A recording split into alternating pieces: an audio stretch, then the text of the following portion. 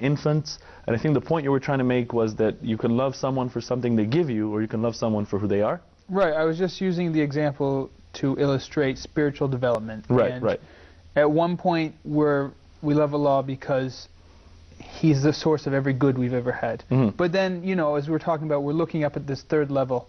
That's the level where you love Allah because of the essence, because of Allah's essence. Of who He is. Of who He is. Subhanahu wa ta'ala. And the knowledge of who He is, most importantly, the ma'rifah. The ma'rifah, right, this knowledge, this gnosis. I think it's a beautiful example. A lot of the righteous people from our tradition have used in various situations the idea of an infant to kind of illustrate spiritual development. Yeah, one thing that what you said reminded me of the prophetic tradition of the Prophet ﷺ, seeing those people worshipping.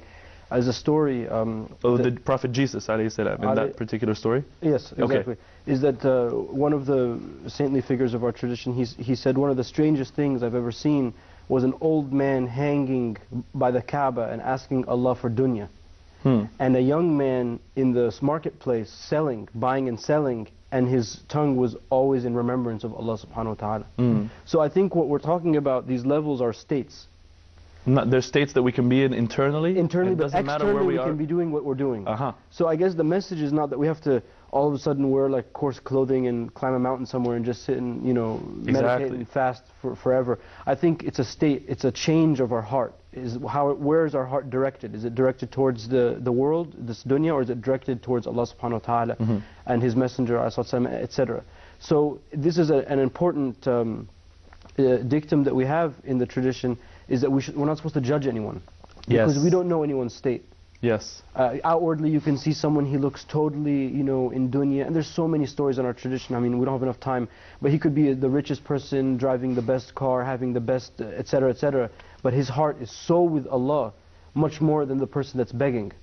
Right. It's all about a state. It's your all about the internal state. So we shouldn't judge one another because we don't know what our state is with Allah. We don't know what, you know, what the other person's state is with Allah. Well, that's one point, and another one is that, well, even if someone is in a bad state, assuming you could even judge them and you can't, you don't know how they're going to die. Exactly. How it's going to end. And I think the Sahaba, the companions and the righteous people in general were always aware of this throughout this tradition. I also think that it's a beautiful example you give about not judging, because this show, Stairway to Paradise, one of the reasons I decided to call it Stairway to Paradise was because the staircase is on its way up.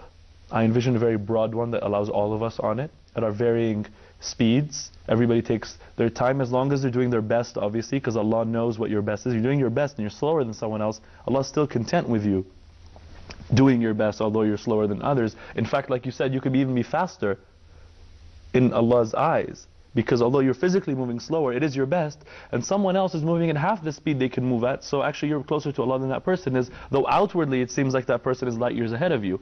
The example I want to give here is of two people. Make up any name. Jimmy and Bobby. Okay, Jimmy and Bobby, right? So I'm just going to say John and Jack, right, because that's more... you have John, you have Jack. Now let's pretend that outwardly you walk up to John and Jack, and they're both smoking a cigarette, for example. And that's reprehensible in the faith, that harms you. You know, people, you shouldn't smoke, but you know, people have taken their time to come out of it. Alhamdulillah, have ultimately the steps to getting close to Allah.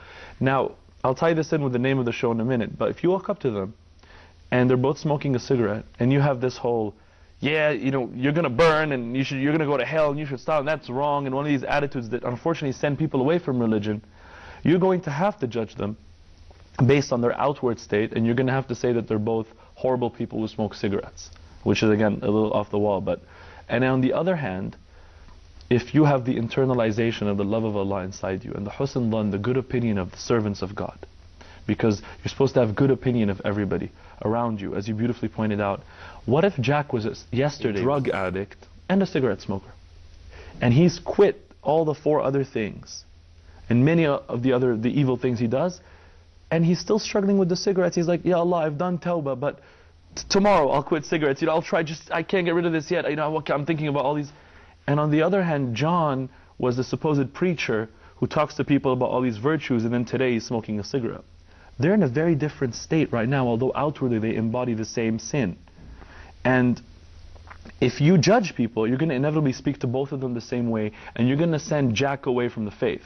Although Jack, the only thing a religious person should do with him, and he's become a religious person himself, because to be religious is to seek closeness to Allah, and Jack is seeking closeness to Allah by quitting all these sins. What you ultimately should do is realize that on the stairway to paradise, John has actually fallen about 5 steps, making up the arbitrary number, and Jack may have already leaped about 45. And they've met on that same step on the stairway, so we don't know. And so this idea of judging people, we're supposed to have husn al-dhan, good opinion of people. That I think, just people wondering, what does this have to do with the love of Allah?